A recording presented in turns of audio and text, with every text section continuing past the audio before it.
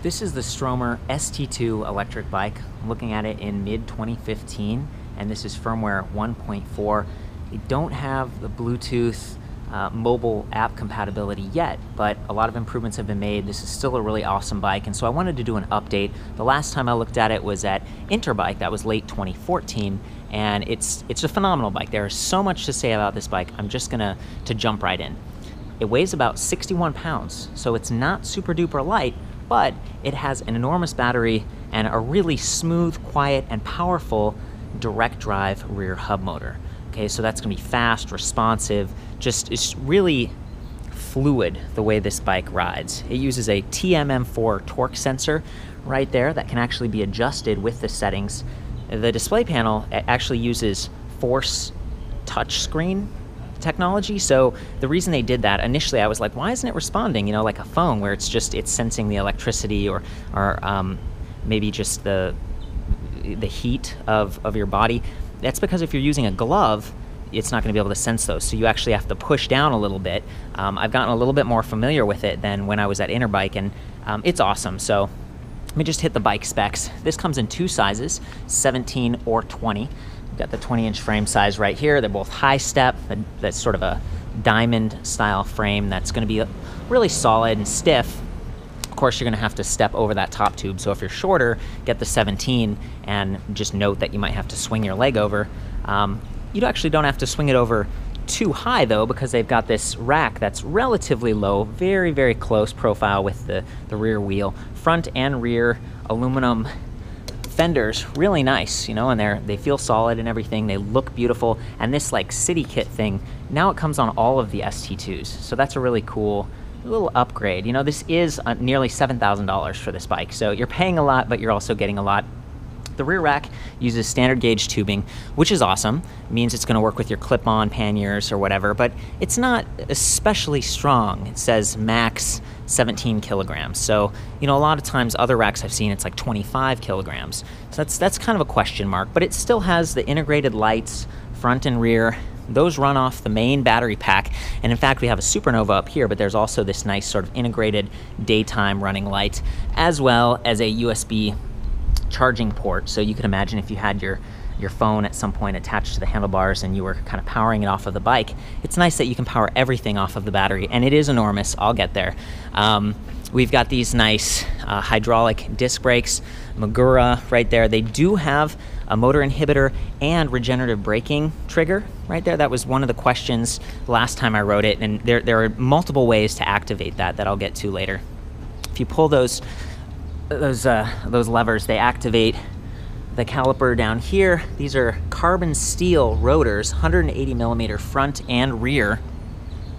And you can see that both of the wheels use these 15 millimeter through axles. Okay, and the benefit of that is it's going to be lighter, stiffer, and easier to kind of install properly than a standard skewer would be. And see, they have this 20 Newton meter torque rating. That means how tight you're supposed to get that on the front and the rear. So really cool. They don't have quick release, but, you know, if you brought an Allen wrench along, it would work pretty well. And I've been told by the shops that, see that silver ring in there, there's a really easy kind of quick disconnect when you're taking off the rear wheel, that it's actually not very hard to disconnect the motor systems from this thing.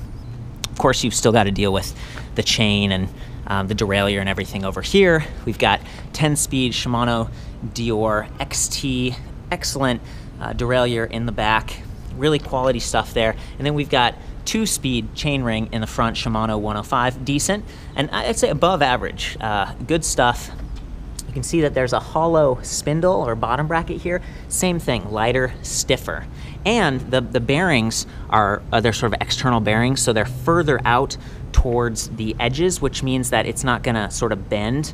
You can imagine if the bearings were inside, there's just more metal from where it's leveraged at the edge, and that can bend and just not feel as stiff. And that's really what this is going for. It's stiff, fast. You can see this really burly kind of oversized tapered head tube right there for the front fork. Excellent stuff. These nice, considering, you know, out of the box, you've got the reflectors, they're aluminum alloy platform pedals. They've even got a bash guard aluminum alloy built right in. So just solid. You know, you ride this around and you wouldn't have to worry about nicking those teeth too much if you had a curb or something. You notice the kickstand over here is kind of unique. It's got a big spring built into it. If you even just tip the bike up, it automatically flips up. Okay, so it's self-retracting kickstand. That's a requirement in Europe for these speed pedelec bikes, which this is. The top speed on this is like 28 miles per hour. And that's not just because the battery and the motor are maxing out at that. It's electronically limited. And, you know, they want you to know that because it's like, okay, the motor's rated at 500 watts, but it's 800 watt peak output. And it's, you know, they're really just like power, as much power as you can get. And you do feel it when you're on this thing. So I don't want to get too much into that. Another thing that's a requirement in Europe is they've got kind of like one of those bar end mirrors for safety, and these brake levers, see how they have like a ball at the end? That's another requirement for speed pedelecs, so that your fingers don't slide off. I guess it's in there extra long versus just 2 fingers, and it's because you're going faster. It's a safety thing. So I think that pretty much covers the whole thing. Again, about 61 pounds on this. I think the motor is about 8 pounds. The battery pack in there is just about 10 pounds. I was measuring it earlier, and you know that it adds up, but there's really high quality stuff here. This is actually an ergon seat that's branded Stromer, but really comfortable, kind of soft, and just a good fit, kind of active. You see that narrow nose on that. It's good stuff. 31.6 millimeter diameter on the seat post if you wanted to get like a thud buster or something, but there is no quick release on the seat. And again, maybe it's because it's like, hey, you're commuting, you don't want people messing with it. I gotta love this. They've got bottle cage mounts on the down tube. You could use that for adding a pump, portable pump, or like one of those locks, or you know, or just a standard bottle cage with water, which would be nice right now because it is very hot. I'm in Dallas, Texas. I was checking this out at Small Planet e-Vehicles, getting a lot of help from Zach at the store there. He's a big fan of this bike, and it's always nice to get sort of anecdotal shop feedback, and he had, you know, mostly great stuff to say about this. More ergon accessories. These are the ergonomic grips. They're locking at the end right here. It's really nice. Cheapy, but works. Integrated bell, and trigger shifters right here on the right and the left, so they stay out of the way. Really clean cockpit, and you know, the display panel is right there. One of the things I noticed at first was like, gosh, it's bright. You know, what if it's nighttime? Are you going to be blinded? And this thing automatically kind of dims itself when you turn the bike on. So I guess before we get there, I should say this is the charger. It's about 2.5 pounds, so it's a little bit heavier than some of the other chargers I've seen out there. A lot of them are like 1.5 pounds, but this does charge at 3 amps, so it's a little bit, whoa, it's a little bit faster. You can hear it's plasticky as I drop it. There is a fan inside. It's relatively quiet, but you know, just keep that in mind. If you're taking this to work with you, you can charge the battery on or off the bike, which is really nice. And the charger uses this really fancy energy bus standard. It's magnetic, so when you come over to the bike, if we, you know, plug this end into the wall, and then we put this up like this, it kind of automatically attaches, and the magnets hold it there. Now you might notice that the cover is missing, so this might be another little complaint. I think there's a rubber flap that should be there that just fell off with use, and it is replaceable. They're going to replace that at some point, but you know, worth keeping in mind.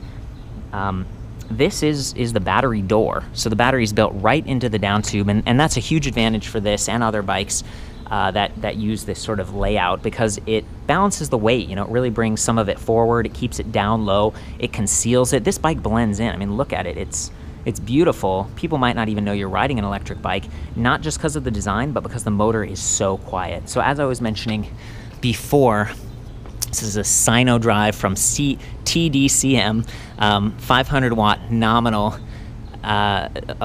direct drive gearless rear hub motor. Okay, so the way this works is there really aren't any moving parts inside. There's just magnets around the perimeter of that hub. And when you activate the electricity from the battery, and the controller sends different amps to the motor, it's like an electromagnet that repels those magnets, and that's what makes you go.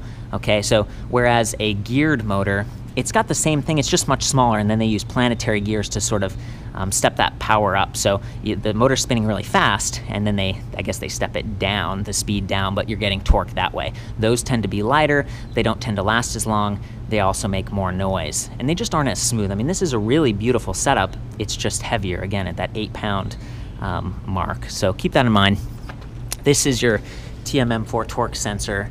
So as you push down on the pedals, it's actually sensing how hard, and it's responding with power output. It's not just on or off, which is what a lot of more affordable, kind of older style electric bikes do, or cruisers, and it's not a bad thing, but those ones just sense, are you moving, are you not moving? This one actually senses how hard are you pedaling, you know, how hard are you pushing, and I love that. You really notice it when you get on this thing. And they've got some really cool sort of diagnostics to show you what kind of voltage output you'd be getting depending on how hard you're pushing. So I'll show you that in a second. I want to actually take the battery out. Here are the keys. Kind of just put it in here like this. I think the idea is that it's a little bit tougher to hack this than, there we go. So I turn it, see how it slides out. Keep an eye on this side up, right? Because you could accidentally flip it. 814 watt hours, that's almost the kilowatt hour that I was talking about. That would be 1,000 watt hours. And that's a 10-pound battery, so it is heavy, you know, you feel it compared to a lot of batteries I weigh like 5 pounds. It does have a little handle at the top, which makes it real easy to lift like that. You know, it's pretty beautiful. There's the inside right there.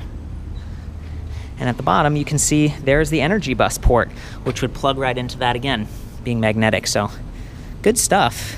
I'm gonna toss this back in here, gently slide it in, make sure that part's folded down, and then click it. There we go. Okay, so it wasn't locking at first because I had to kind of take the key out and do that sort of one-handed, but we got it. It's not too bad. I love that the wires are all integrated through the frame. They've got the nice wire wrap. Again, just the aesthetics on this thing are awesome. So I'm not sure if I told you the voltage. So we've got a 48-volt battery with 17 amp hours, and that's that 814 watt hour total. There's the 500 watt motor.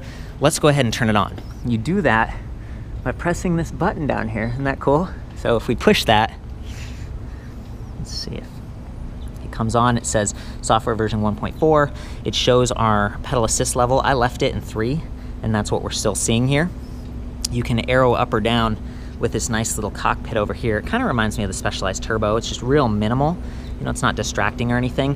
One of the downsides, I guess, or just a difference, is that instead of having a display panel right here, it's down here. So you've kind of got to look down a little bit more if you want to get feedback about how fast you're going, how far you've gone. And you can change between those different readouts by pressing this screen. So I press it once, it says trip distance, trip time. Press it again, clock, trip speed, and miles per hour is always at the top. So the standard menu is miles per hour, speed, battery, and then your level of assist. There are 3, but there is actually kind of a little throttle mode. If you hold plus, it gets you up to 12 miles per hour, and it's pretty satisfying. It works really well, so I was impressed with that. If you hold minus, it activates regen. In fact, I might see if we can do that while standing still. I'm holding minus, yep, recoup, they call it. Neat. And then we've got the light button. So as it stands, we're just using sort of the daylight, and again, there's the USB charge thing there, and that's just for fun. I mean, it's like a sports car, it's LEDs, it's really stylistic. But that supernova, if we press the light button up here, boom, that comes to life, and it is super bright, super solid, it's really well fastened, and we've got that rear light as well. So they both run off the battery, they don't take much electricity. I think it has a system that as you're getting low on power for the motor, it stops that, so you've still got some energy left to use with the lights. Let's get back into this menu here real quick. So if you press that bottom button again, the main button, it brings up all these menus. Lock basically uses the battery to set the motor in regen mode, like a really tough level of regen, so you can't move the bike efficiently. You effectively can't pedal it away. And you could carry it away, you could wait for the battery to finally run out someday and use this as a regular bike, but it'd be a 61-pound bike, and essentially it's like a cafe lock but built right in. That's pretty cool, but you do need a pin to unlock it, so be careful if you don't know the pin. Move, which basically it's kind of like a walk mode, so if you're walking along with the bike, you press that, and then you use the plus button up here to walk it. And then we've got the sensor. You can set the torque sensor to higher or lower, so depending on what type of rider you are, if you want it like really sensitive, or if you want to give yourself more of a workout, it's you know, it's all built right in. You have a lot of control right there. And then menu. We've got just so many options in here. Bike, there's brake mode, torque systems, totals. We've got the light LCD, so daylight, LCD brightness. Like I was saying, when you turn on the lights, the LCD becomes backlit, if you can see that right now. So I might leave it in that mode to make it easier for you to see. Settings, whoops. One of the things that's hard about this is I feel like I'm pressing it, but you almost have to press below where you want for it to work. So time, I guess you can just set the time of the thing. Let's see if I can, okay. Pin, no pin set. Oh boy, this is where you set the lock. And then let's go back. So to get into like all these extra features and stuff on this bike, what you do is you hold the right brake lever, and then you press menu, and then you release the right brake lever, and then check it out, it brings up the menu again, but this time there's service, okay? Service is really cool. You can go through and actually kind of check all the diagnostics. It goes through and says, oh, is the motor working? Is the battery working? Is it? And it checks everything for you. So before you go to the shop or whatever, you can kind of diagnose it yourself. Error list shows you all the errors the bike has had. And then sensor, and this is what I was talking about. When I push down on that pedal, it's actually going to show me, you know, the offset of the torque sensor. So I'm pushing on it now, and hopefully you can see that 1.5, 1.6, 1.7, you know, volts. So that's it dynamically reading how hard I'm pushing. And even the brakes, as you pull these, it's giving me some feedback about when regen would be active. So I'm pulling, pulling, pulling. Oh, regen would be active, but I haven't pulled all the way to actually make the brakes work. So it's just, there's a lot of like little things that are built into this that I think are kind of fun. This might be a good time to get on the bike and actually show you how it rides. But I do want to mention that this bike doesn't have a suspension fork on it right now, and you know, it is a little bit stiffer, as we were talking about, with the hollow bottom bracket and with the nice big oversized head tube and, you know, the rigid fork. That's great for speed and for just exerting that power and transferring it into motion, but it can be a little rough sometimes going over, you know, rocks and cracks and bumps. To help offset that, they've got these really nice big balloon tires. They're Schwalbe balloon, big bend, 26 by 2.15, and they've got this nice sort of hybrid tire pattern, as you can see. So it's grippy, but it's still pretty smooth and kind of soft and forgiving, and I like that, especially at higher speed. It's nice to have just, you know, something offering you some cushion in addition to that seat. I'm gonna hop on this thing. There's the kickstand. It kicked itself up. Let's see here. I'm gonna try to do, well, let's see here. Yeah, it's taking me right now. I'm in level 3. I was gonna show you the little mini throttle mode here. So starting from rest, I press plus. There we go.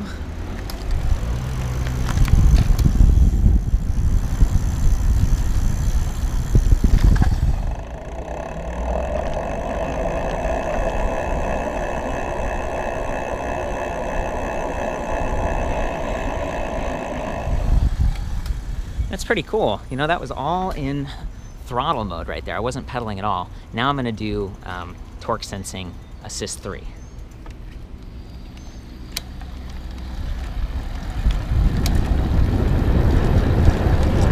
And then I'm gonna activate regen by just gently squeezing the brakes and getting some of that energy back. Really cool feature.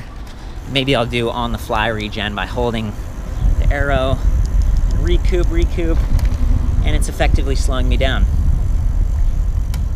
It's very cool. Very good setup that way. Okay, and now I start pedaling again, and it shuts off.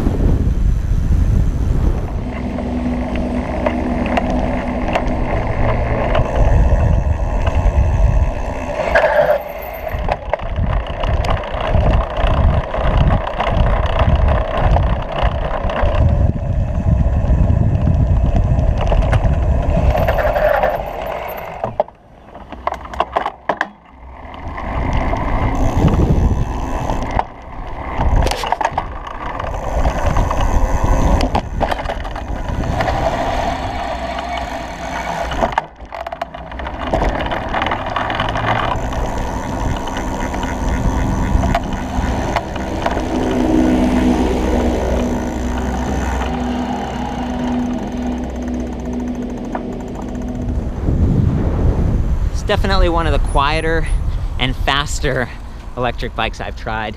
You know, people who are more active and just kind of sporty style tend to really like this bike. This and the Specialized Turbo are some of the pricier but also more technologically advanced electric bikes I've tried, and they really perform. It's impressive. You know, it's definitely a car replacement situation here. And I'd estimate that this could go at least 50 miles. I think they say it's like up to 100 or something like that. It depends on the level of assist that you're riding in and the terrain and everything. But you know, it's got Samsung lithium-ion cells. They're known for being lightweight, long-lasting, and they do offer a 2-year warranty on the motor and battery, or up to 1,000 full charge cycles. So you're getting pretty good support. Stromer's been around for a while, several years that I've actually been reviewing their stuff, and this is of course the nicest that I've seen. It's kind of my favorite model. So yeah, I think that's a pretty good overview. Once they do have the mobile app, it'll be even cooler to check this thing out and see what other features you've got, maybe like GPS or something like that. I don't know what they've got planned. But that's it. That's the Stromer ST2. For the full write-up on this and more information, I'll see you back at ElectricBikeReview.com.